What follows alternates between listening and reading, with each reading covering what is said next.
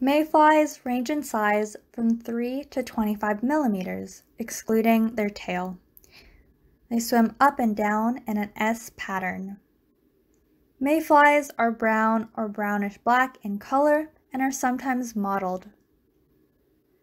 They have feather-like gills under their abdomen, which is what you can see here in the red boxes, 3 tail filaments, and 3 pairs of legs each, as shown in the yellow boxes and as indicated by the blue text respectively.